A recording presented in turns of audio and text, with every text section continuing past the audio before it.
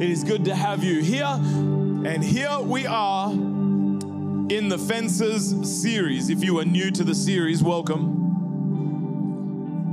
At the beginning of the year, we heard God quite clearly state and put to us that the banner over the year is God's plan. And I don't find any mistake in the fact that God brought us to a series that is exactly about the very thing that stood between Him and plan A. Isn't that crazy? Like, God's original plan to show His goodness, His glory, and His graciousness, and all the rest of it was amongst His people, His decided people. And yet what stood between them and their breakthrough and their healer was offense.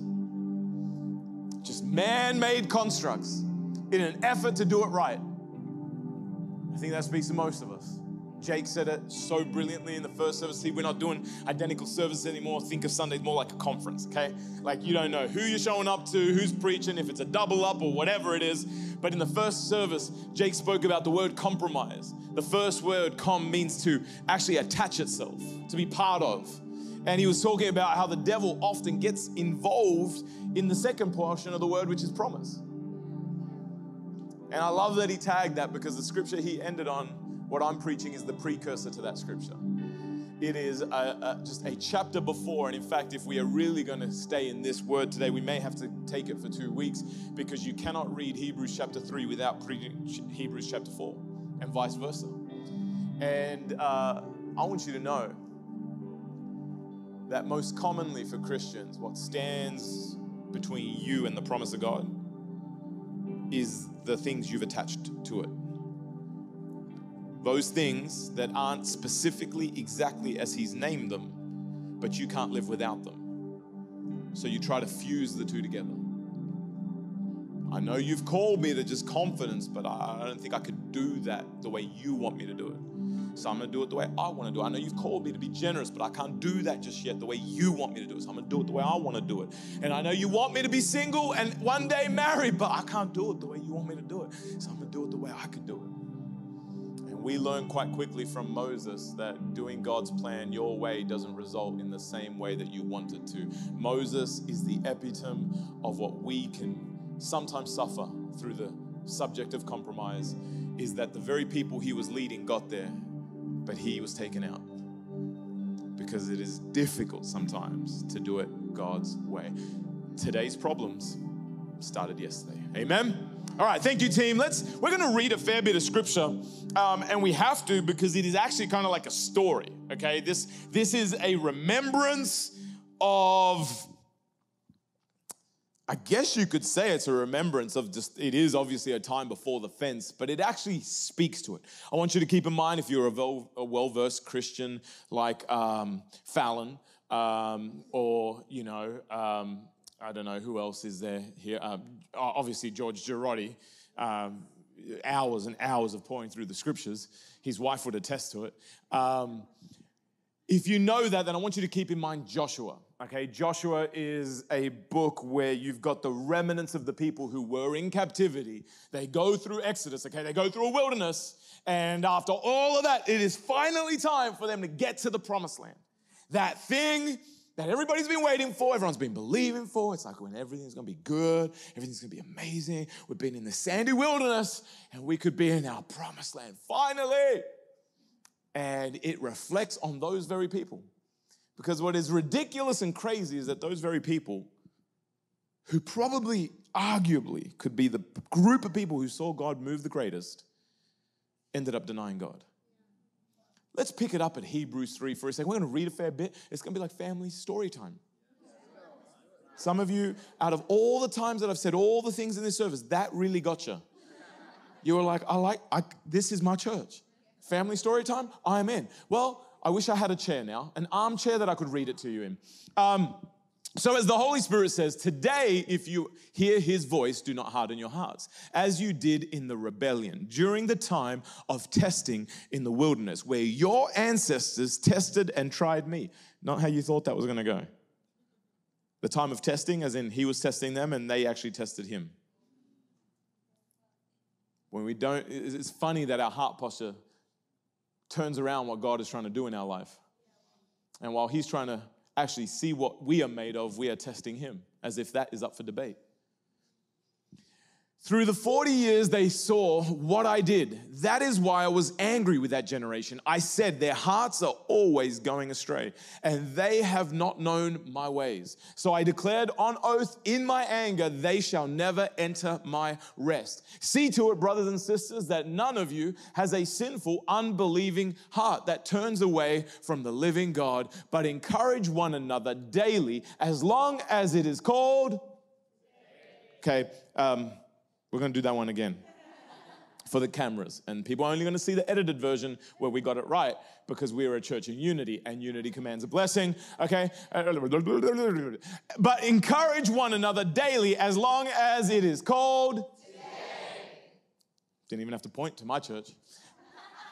So that none of you may be hardened by sin's deceitfulness, we have come to share in Christ, if indeed we hold our original conviction firmly to the very end.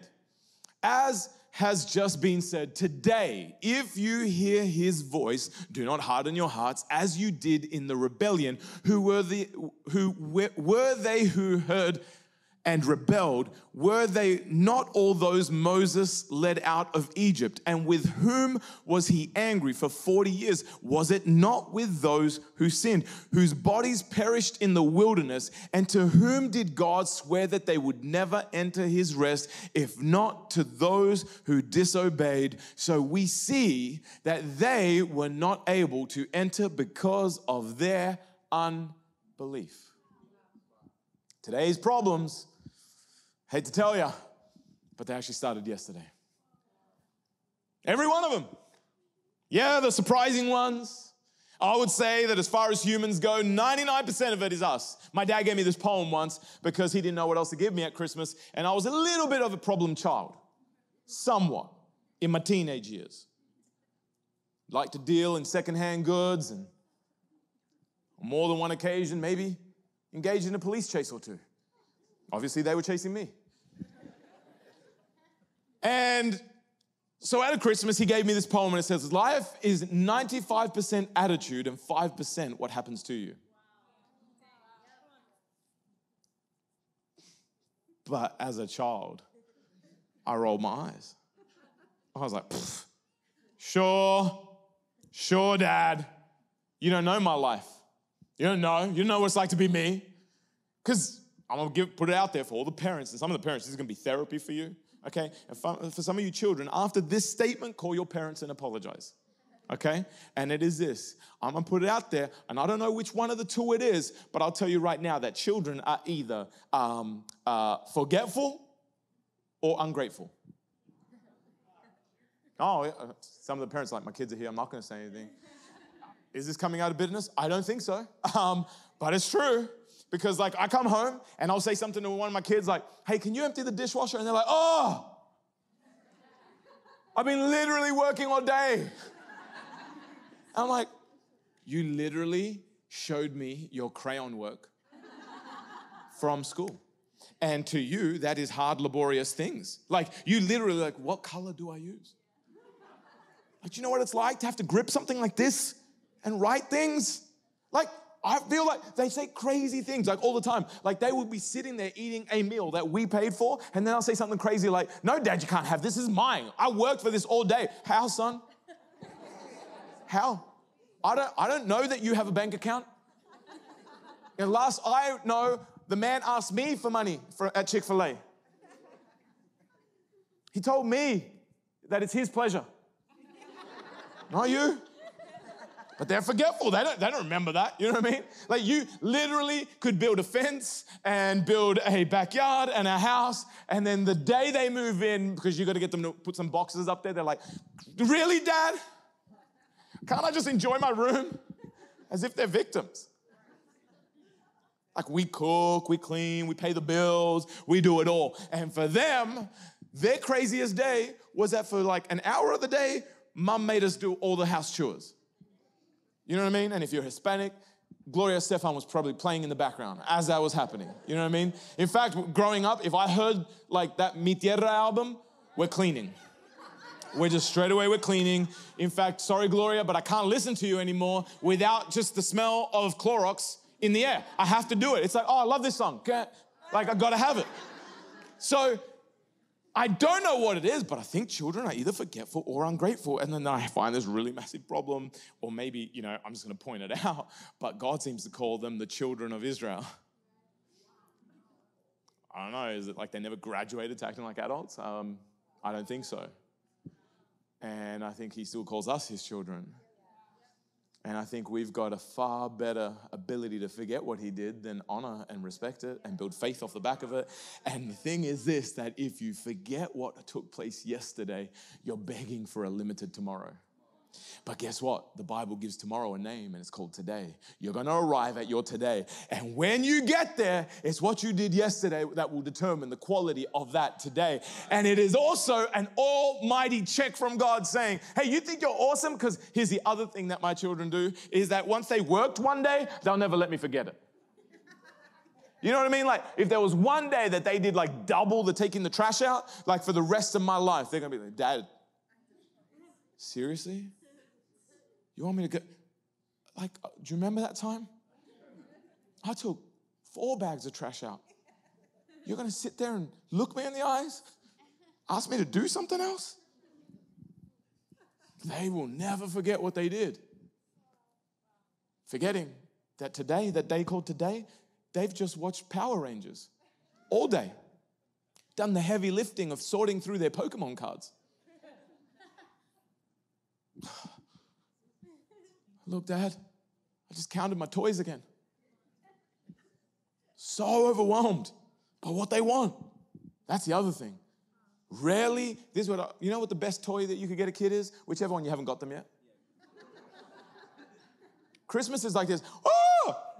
Ah! Whoa! And then they literally get to the end of a present buying fest, which you have wrapped and ordered and paid for and starved a little and sweated a little and wondered like, Lord, can we tithe towards my children this week? Like, you have done all that. And then at the end of that present fest, they're like, I was kind of hoping.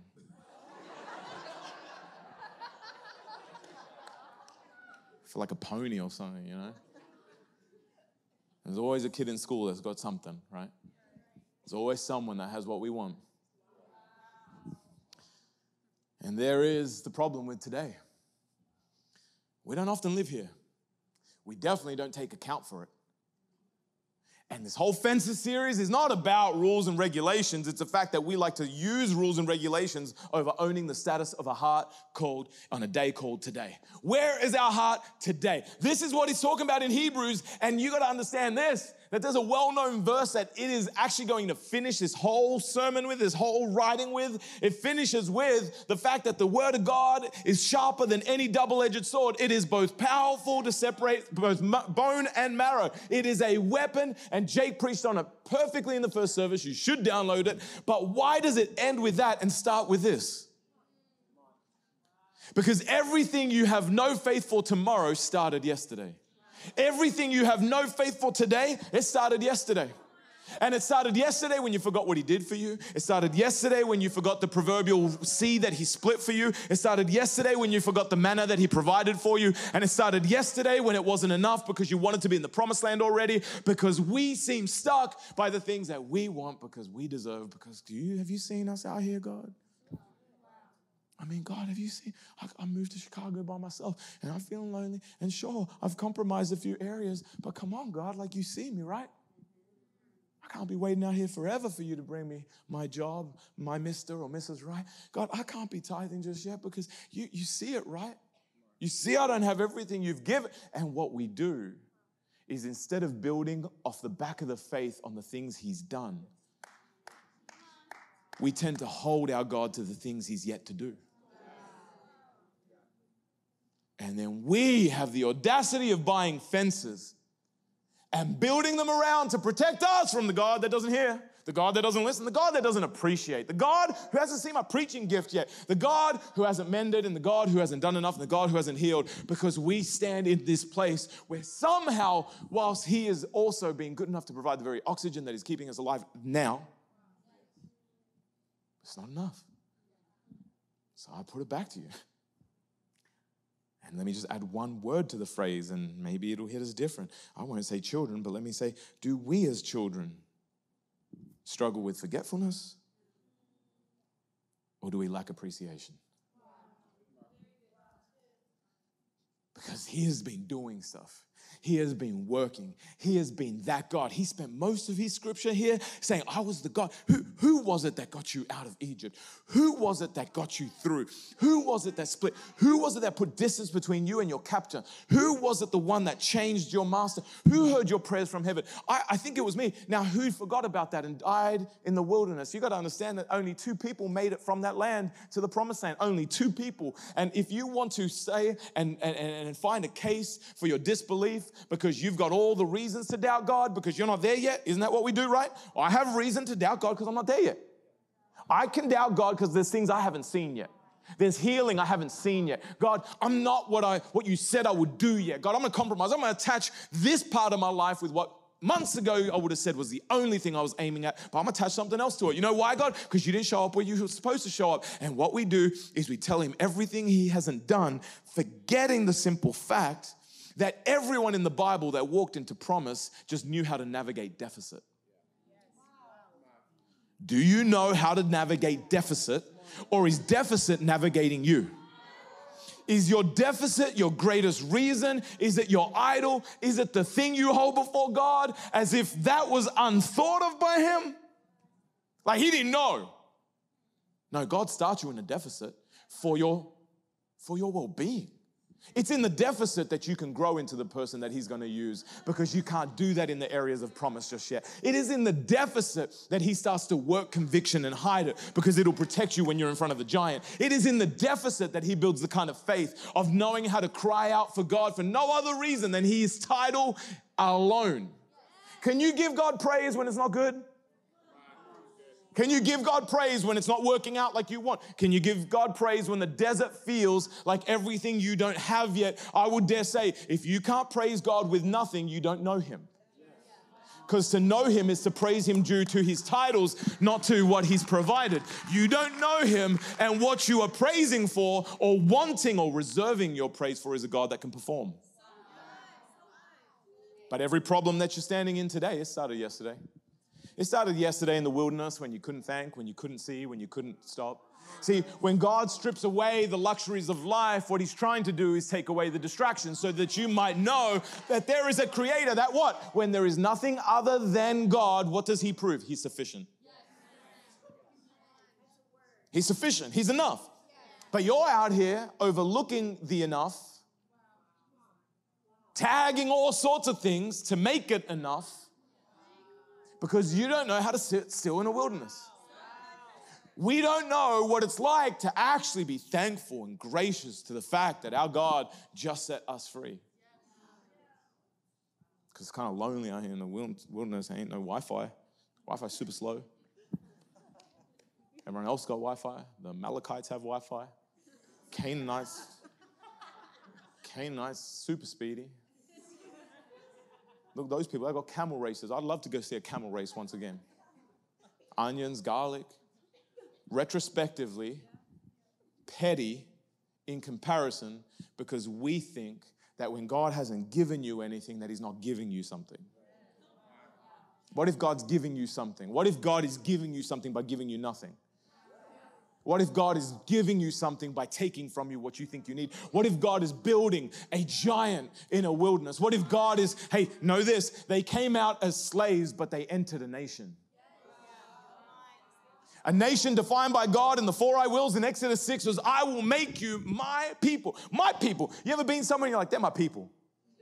Some of you right here, and they're going, this is not my people. Well, I'll tell you right now, I'm going to preach extra for you. You see people and that's my people. And people is not about culture. My people can be all sorts of people. Polish people, black people, American people, like Nigerian people, South American people, and old people, like 80 years old can be your people.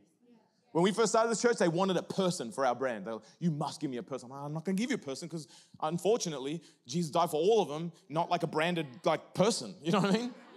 But I said I can define them by a spirit. I can define them by a spirit that no matter their age, their color, their background, their deficit or anything, they are people who just love God and are willing to risk it all time and time again to see him move. That's our people. You want to know who people church is? That's our people. Our people don't build well. We don't play well with fences. Our people don't recruit to the bench.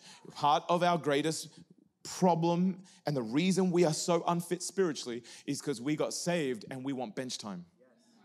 God, I need my time on the bench before I jump on the team. God, I know I'm made to do something, but coach, keep me on the bench first because I haven't seen yet. If you don't know how to navigate deficit will navigate you.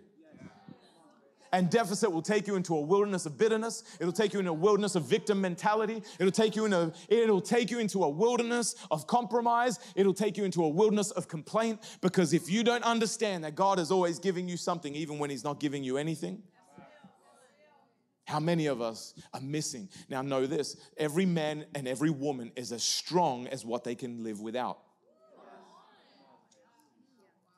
You want to know who's going to last longest? The one that can live without.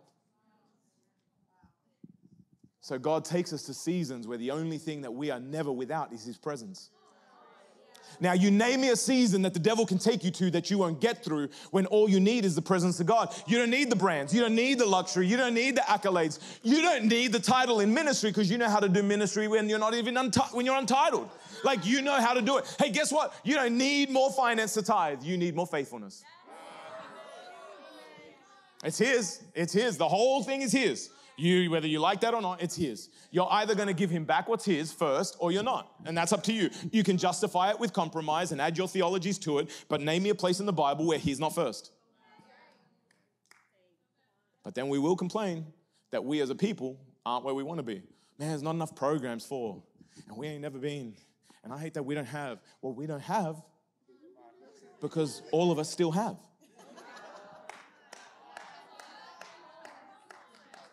Sometimes, do you know that the best case for most churches is that 20% of the church would tithe? Now, let's take that to a potluck mentality. If we as Christians showed up to potlucks the way that we show up with tithing, there's just that it'd be like college days, where the only person that brought food was because they were just visiting their parents. Hey, let me tell you this. I'm going to jump in my points because now that I've ruffled enough feathers, which, you know why I'm ruffling feathers? Because you don't know that you've got a wound until I bump up on it and now it's painful. You don't know you have a problem until I made you angry. Because if it's not a problem, you shouldn't be angry. Because when you're right, you're calm. Confidence isn't loud, it's quiet. And if we're confident in what we're doing, we don't get frustrated. But we're a church. And I'm preaching this way, guess what? Because we're meant to be a church. We've got to move. And if we are stuck in the wilderness, will we die like these who had their unbelief? And where does unbelief come from? We're going to paint 5 or 6 points that I've got right now as to why our unbelief has been developed. Because you and I have to get to the point where what Jake preached is usable. But I dare say that what he preached is not usable till we know how to navigate the deficit. Are you ready? Number one. The number one reason that you and I struggle with unbelief and get caught in the wilderness and die there is because of this, a rope named romance. We are being hung by a rope named romance. We are being held back by a rope named romance. It is basically our romantic perspective of how our story should be written. AKA, if you're going to rewrite the story, just say it plainly and say this, I want it my way. Usher. It just happens. In a split second, my brain just does that stuff. It can't be stopped. It's the way I've been wired or miswired. There's a rope called romance in your life and it's holding you back. It's holding you back because we have a romantic view of how we will serve. My God's finally one day in worship going to take from me every ounce of insecurity. And I will finally come and answer to the call that he has given me. Or I will finally, one day I see it. I'm going to work really, really hard. And then one day I'm going to be free because I'm going to earn enough. I'm going to earn so much that I'll have enough to then pour all into the kingdom. And then all of a sudden, and it's romantic because how good would it be to not be paid for the things of ministry? Yet Bible says that we should not muzzle an ox. That those who do ministry are worthy of their reward for it. We have unbiblical things. Sounds like fences? Sounds like fences. Unbiblical 600 laws that were not in Deuteronomy. I think it's called the Mishnah. It's 600 laws that were about not breaking the real laws. How many times have we created a romantic view of God's path, therefore God's path is now unattractive? You know what my revelation is about marriage? It looks nothing like the movies. Like when we got married, man, I'm 100% clueless. You didn't have to, did you just echo what I said? I'm like 100% clueless. Yes, clueless. As far as clues go, you had none. But for real, man, I thought, she came in with romance, and she thought we're gonna be like, she thought I was gonna get up in the morning and bake bread and stuff and bring it, and we're gonna love, and it's gonna be fantastic. And here's Chris. I was like, babe, we're married. What do you want to do? Let's go build a youth ministry. No, let's stay out all night building a youth ministry, and then let's get up in the morning, let's go build church again. And then let's go work. Doesn't that sound awesome? Because how many men only want to get married so that their ministry is completed? Instead of knowing that you've just married your first ministry. And Oz was frustrated too, because in the movies, it's just like, rom-coms are great. That's why you're a really good boyfriend, but sometimes a really bad husband. Because anybody can play the part for an hour.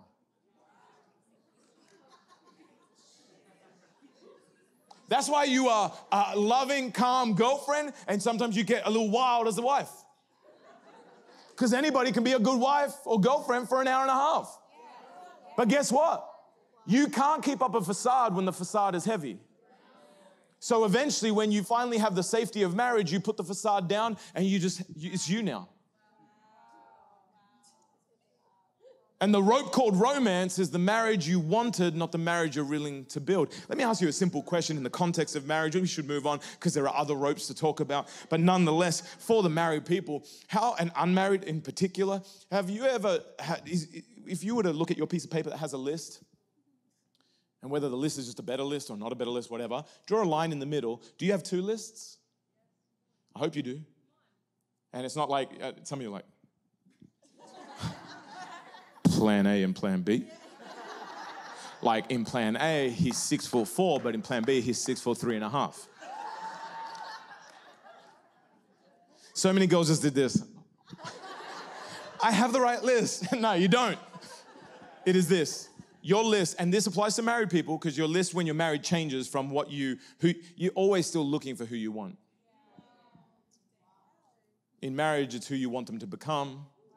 Before marriage, it's who you want them to be. But the reason that you have two sides to that list is because it's also got to be a list for you. What will you bring? If all you're dreaming about is what they'll bring you, you don't understand marriage. If all you understand is what the church will bring you, you don't understand church, which is the first construct for marriage. You don't understand marriage, you don't understand church, you don't understand God, you don't understand kingdom, because what you understand is you. And you is the first place that you get forgetful from, what you haven't been given yet. And that's what I call the rope called romance. The romantic view of what God's got to do for you in order to win you over and make you faithful. In fact, if God doesn't give you this romantic life that you need, on the way that you're going to preach to thousands and the way that everything's going to work and your family's not going to give you any trouble and the world's going to love your Instagram and then your TikTok's going to blow up, bam, and you're going to do all these things, you know what I mean? And the world just, yes, and you're loving it, bam, and now everything's great. And all of a sudden, this rope is the very one that you won't step out from. And we are dying in the wilderness, also complaining that there's no church in the promised land. But wait, every time you say, I hope they do it, you're saying, I hope someone else does it, because you are there to do it. You in the wilderness. A rope called romance. It's not going how you wish you did. But today's problems are not romantic problems. They started yesterday, and they are heart problems. The heart you start your journey in with will determine whether you finish that journey. Now, the journey has an opportunity to shift your heart, but you've also got to get this thing that's in the way of your heart called pride.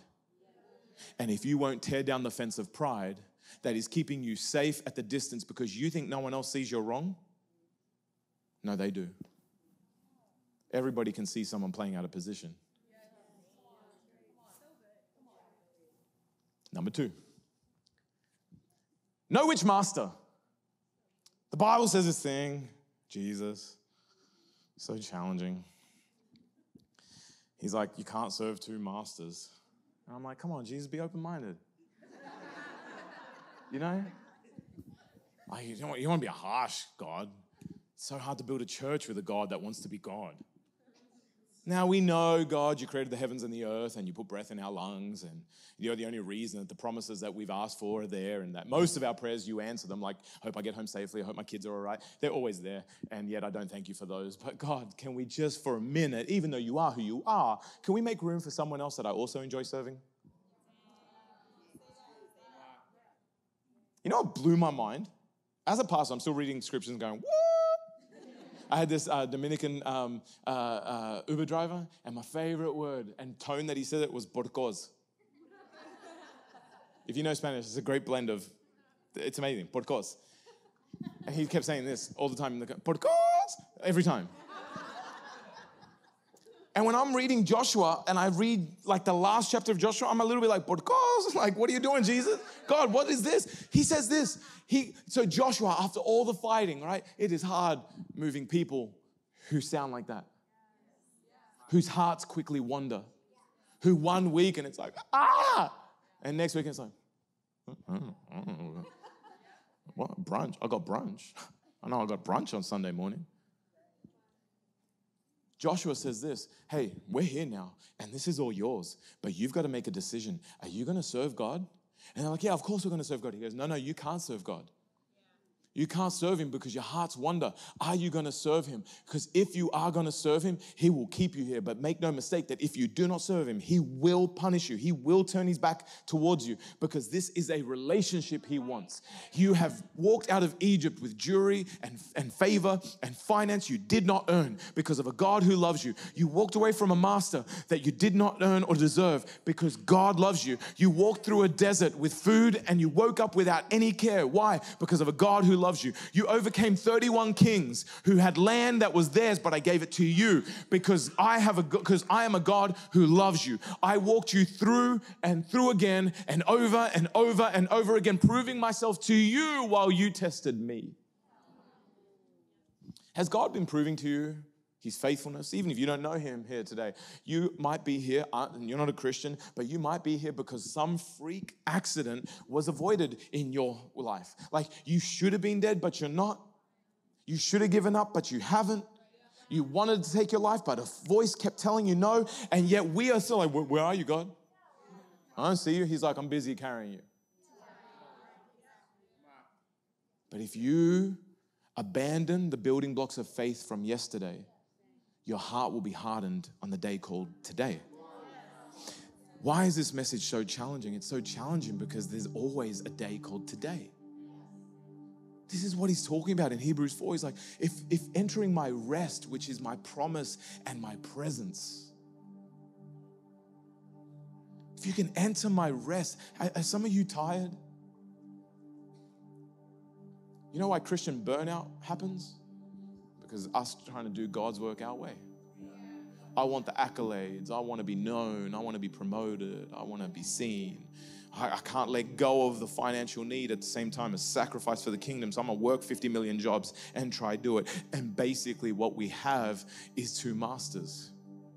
Because entering the rest, the tithe and the Sabbath are 2 powerful Christian constructs that keep declaring. They declare. There are 3 things that I see that just off the top of my head that declare something about God, and it is our communion. It declares the Lord's death. It announces it to the sickness in our bodies. It announces it to the devil beyond the fence. It announces it to the struggle in our heart. It announces it to the flesh that my God, he died a painful death so that I might have a freedom-filled life. Number 2, when we rest, when we don't work on the Sabbath. Why? Because we know that the master would want to call us back to work.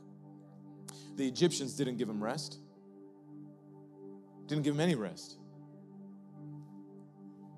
And Mighty Dollar doesn't give you any rest either. There's always a phone call to take, a conference, and something to forward. And what you've attached is your ideals with his promise. And God, I would rest, but it wouldn't be faithful for me to rest because one day I want to buy someone a church, or I want to build, or I want to give. And so what you're doing is you're starting to do what King Saul did. What King Saul did was when he was instructed to murder everyone and leave nothing and get rid of all the sheep and get all the livestock, he kept some. Because it's like, surely it would be good to bring a sacrifice to God. And this is where the phrase starts and the Bible truth that God wants obedience more than sacrifice. How many of us are out in the wilderness sacrificing because we serve two masters? God doesn't want your sacrifice. He doesn't need your work ethic. He wants your obedience. But you are thinking that what you need to give God is your sacrifice. I'm going to work, serve the devil. I'm going to work and serve the economy. I'm going to go work and serve my pride. I'm going to go work and serve the idols that I have built over my life of being known, of being accepted, of being wealthy, of being well put together, of being used, or whatever it might be. And then I will bring those to God and lay them down and say, God, aren't you pleased? And God's like, no, what I'm pleased with is obedience. If you notice that there was a man that was obedient to the point where he brought his son up a mountain, and while he was ready to sacrifice that which he waited for all his life, I provided the sacrifice for him. We think we need to provide the sacrifice. No, God will do that. We think we need to provide what we give him. No, God will do that. We are sick and we are tired and we are fighting an enemy, but we're so bad at fighting because we can't even identify we got two masters. At the end of that thing, that last chapter in Joshua, he basically says, well, okay, so you're saying you're going to serve God? I need you to get rid of your idols. Every idol you've got that you've picked up from other places. Every battle, the people of Israel came away with an extra idol, which means this. God's checking them in chapter 23 because he knows that they've always had wandering hearts. I think they couldn't bring themselves to obedience, so they looked for compromise, and at every battle they took a god with them, an idol with them. Christians, we do it too.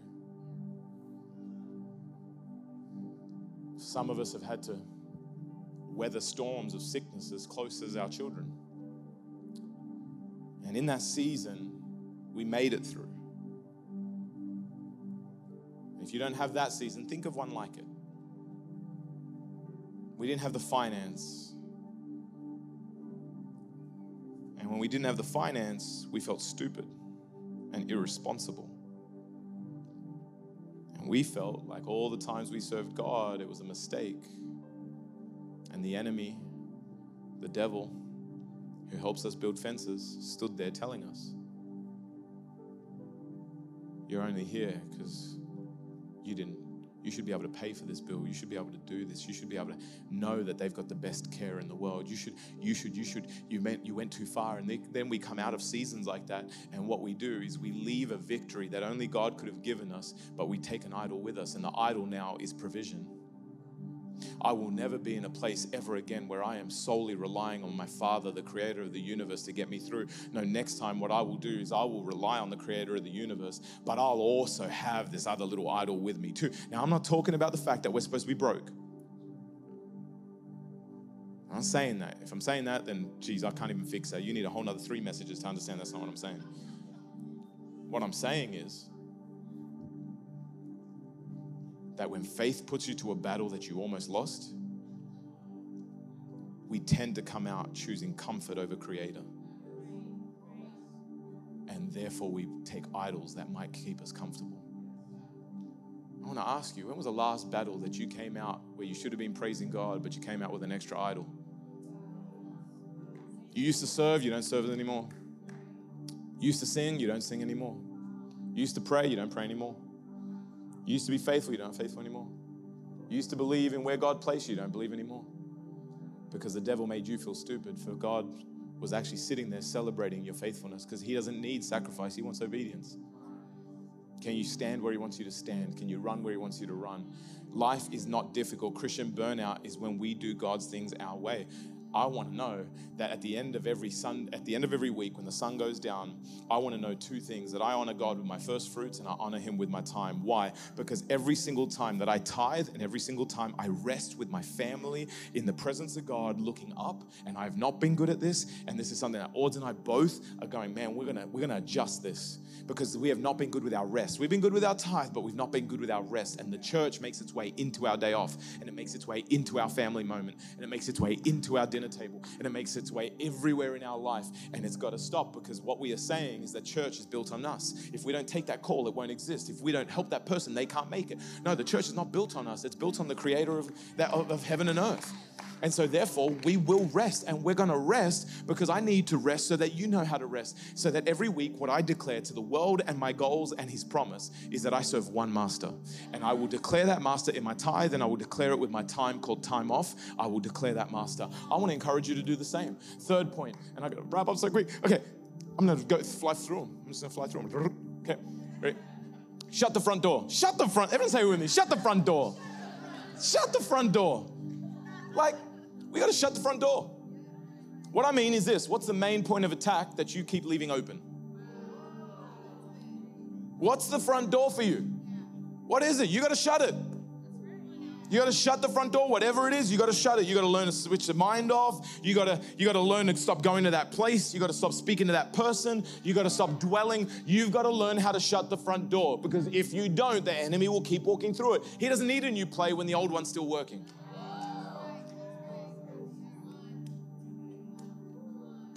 Now, I know you've got the windows open so you can hear God, but you've also got the devil's door open so he can hear you and you can hear him.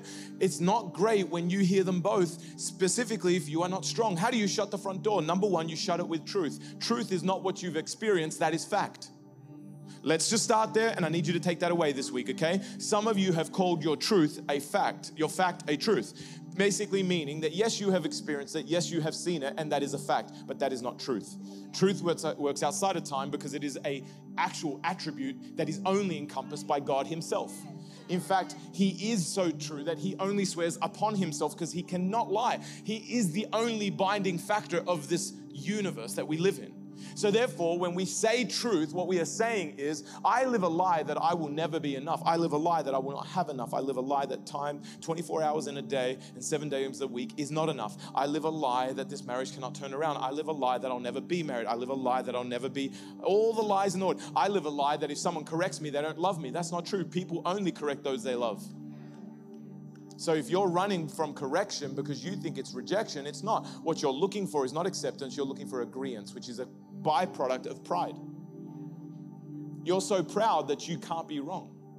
So you only want people and only deem love as those who agree with you. So your highest construct is being right. But I think the highest calling of love is for somebody to stick with me when they don't agree with me. If everybody that agrees with me stuck with me, there's no prize in that at all. You just think like me. Pride. Shut the front door. 4, nevertheless, the art of pushing through the why not. The nevertheless is the moment in your life where you can sit back at God and go, but there's no reason that'll work. There's no way we're big enough to take over those lands because we are like grasshoppers in their sight. At the end of the day, they could never know the way that they are seen. They basically dictated the world around them by the way they saw themselves. Maybe the problem isn't that someone gaslit you. Maybe you just don't believe in you. And therefore, everything they say is an attack. Every time, every moment that you look at a text and that speech, that little bubble is going, every second is a further nail in the belief that you're not valuable to get back to quicker. It can get that small. Why not? Is something that you and I need to navigate. And we have to then follow why nots with this very beautiful, faith-filled Christian statement, nevertheless. This is not reasonable, I see it. It's not possible, I see it. It's not reasonable that we're gonna buy a land. We're gonna buy a church in Chicago proper. It's not reasonable that we will probably have to go to the closing table with $6 million. It's not reasonable that we'll be in cities around the world when we've been believing and pushing and doing. It's not no, but nevertheless, you said so, didn't you, God? And if you said it, who am I? I'm not going to just sacrifice for you. No, I will be obedient. You want me to preach it? I'll preach it. You want me to say it? I'll say it. You know, the biggest fence in your pastor's life is that other pastors told me that I've got to be a little bit more believable. I've got to be a bit more reasonable, because reasonable, that builds confidence. Don't say outlandish things, Chris. You got to look like you know what you're doing. So I built a fence, which fences in the Bible were the construct of Pharisees and what they wanted other people to do. It was what was status quo, standard. And so I built a fence and I started to try to get a little bit more reasonable with the Vision of People Church. But guess what? I won't do it because it is unreasonable. And I, unfortunately and fortunately, have been gifted with faith. You know why? Because I was depressed and I was mentally ill. And I did sit on an operating table with a fractured back, wake up the next morning and the doctor said it's gone. And I was like, oh, thank you. He goes, don't thank me, thank God, because it was healed overnight. But my x-ray at 5:45 said that it wasn't healed and that I still needed surgery the next morning. But I stood there, and my greatest faith moment at 14 years old was when I looked at God and said, God, this is broken, but nevertheless, I'm going to believe you're going to fix it. It didn't make sense, but I don't need to make sense of a God who stands outside of time. No, my job is not to make sense of God. My job is to witness my God working in my life so others can witness it too. We need to push through the ridiculous with a nevertheless. What are you going to say nevertheless to this week? You got to say it to the doctor's report, and you got to say it to the stats, and you got to say it to the economy, because we are not held together by what the world is held together by. We have a creator and we honor one master, and that master gives us reason to rest and have freedom. That's what we do. Last two, I'll be real quick. All aboard. We're going somewhere. No, I'm not going to do it justice. I should just finish. I'm going to finish. I might do it another time. I don't know. Do we have? No, we don't have time. People need to eat. People. Man can't live off bread alone. And all the hungry people are like, boo, boo. All right, who's got some food? We'll multiply it. Actually, you know why the crowd ate? And you know why most churches don't have buildings? It's not that no one had food amongst the crowd. There was just one boy who had the willingness to part with it. It's not feasible that in 20,000 people, only one person had food. No, it was in 20,000 people, only one person wanted to give it up. All aboard, we're going somewhere. And I want you to know this. I know you're an individual, and I know your mom told you you're your own person, and society is telling you you're an individual. But guess what? To God, we're his people. And he moved his people into the promised land. We got to get better at being a people, because I think we're too prideful in our individuality. We got to be a people. He moves a people. We're moving. No, we will move into Mexico City. We will move into Barcelona. Yeah, we failed once. We'll go again. We will move into our own building. We will move into a counseling center where we will make it affordable and available for people that need it. We will do micro enterprise in the South Side and the West Side and in third world nations around the world. We will do it. We will. And I'm declaring it. And I'll tell you why, because that's where we're going. And the train is leaving. And I want to tell you that when you attach yourself to a God promise and in a God direction, you get the blessing of the overflow. When you can get around where the Creator's moving, you get the excess of the Creator's movement. Next one. I just want to finish on this. This leads into my question to you, whether you know Jesus or not. I want to know, like, is this your moment, you know? Like you collided with the Creator, like smack, and you're like, God, I can't lie that you're real. I don't get you, but you're real. How did this man know how I feel? How did he know what I think? Maybe because I post it all the time on social media, but nonetheless, how did he know? This point is for both Christians and those who are yet to become a Christian, a follower of Christ. Subtly sedated. The devil is the master of subtly sedating you, making you fall asleep at the wheel of your calling, making you fall at the wheel of your promise. He needs you to, at just one point, switch the ratios of your belief. I said earlier, and I started, that my dad gave me a powerful poem, and it said that life is 95% attitude and 5% that happens to you. I got to tell you that when I embraced that in my life, something shifted, and it took me from being a victim to being someone that could walk in victory. And I tell you, I have no greater reason to believe that than now as a believer of Christ, because I have him for me, and if he is for me, who could be against me? But guess what? A few years of ministry and a promise did. You know what the worst thing about a promised land is? It looks so good and you can see it. Ugh, hate it. I hate that I could see our church in the future. I hate that I could feel our building. I hate that I know what the platform feels like. I hate that I know what it's going to feel like to preach in other cities around the world. I hate that I hear the testimonies of young people getting just saved and set free of cutting and depression and all the things. I can't stand it. You know why? Not because I don't want it, but because it's a tension that is so hard to bear. Because I'm not there, I'm here.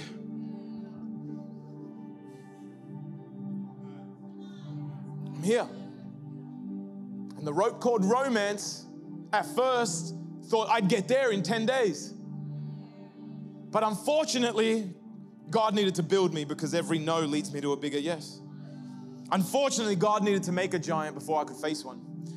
Unfortunately, I needed convictions that buried deep in the DNA of my soul, not in the back blocks of my diary that I'll never pick out again. No, my God needed someone that knew how to look like a fool in front of many, and if any, if he's ever going to be there. And what that does is this: years of the wilderness makes a callus around the heart. And I forfeited the day called today.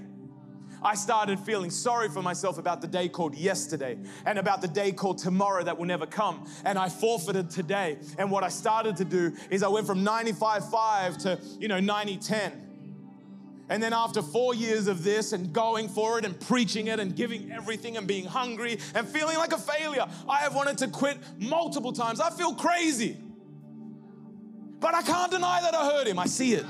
I see that promised land. But at some point, I went from 95-10 to 60-40. And then I went to 30-70 until I was the victim in this game called life. But that says that my God is not good and my God is not true. No, he is true. And I will make it there. And so will we. Why? Because I will not be subtly sedated by the time it takes to get to my promise. No, every single day called today, I will praise my God. Every day today, I will choose my master. Every day today, I will lay down my idols. Every day today, I will announce the Lord's death. I will tithe. I will rest because my God is who he says he is. He healed me on an operating table. He healed me of cancer. He healed my family. He brought this church out of a pandemic, and he will do what he said he will, because he is not a liar and he is not a man that would lie, but he is the same God yesterday, today, and forever. So because of that, church, we will embrace our today. So we will not be subtly sedated. In the name of Jesus, can I get an amen in this place? If you're in this room and you're saying, man, I need that, guess what? My God isn't a respecter of people. I'm not special. I was just pretty broken and pretty willing. Now, if you are like me and you are pretty broken and pretty willing and you need a God that could get you from where you are to where you need to be, I'm not promising you Disney. Let's get rid of that rope called romance. Some things will drop off. Some of you with addictions, it'll drop off. There are other things that won't fall so easy. Not because he is not able, but my God is a God of process. You know why he's a God of process? Because he's a God of patience. You know why he's a God of patience? Because he needs you to get the time. He needs to give you the benefit of time so that you could actually cross the line. Because if he didn't give you patience, you wouldn't qualify. Now, I could give you and share with you Jesus. That's what I got for you. That's all I got. That's what this church has. We don't have a shiny building yet. We don't have that, but I could give you Jesus. I could give you the very same God that actually overcame my depression, my angst, and my illnesses. I could give you that God. And if you're in this room and you need Jesus, I'm not asking you for religion. We're not doing that. We're preaching against fences right now. I'm asking you, are you ready to follow a God who will lead you out of almost? If that is you, and you once followed him, but like me, your ratio split from 95.5 to maybe 10.90, where everything was stacked against you, well, maybe this is your day. Maybe this is your day. You draw a line in the sand and you say, this is the day I leave the wilderness.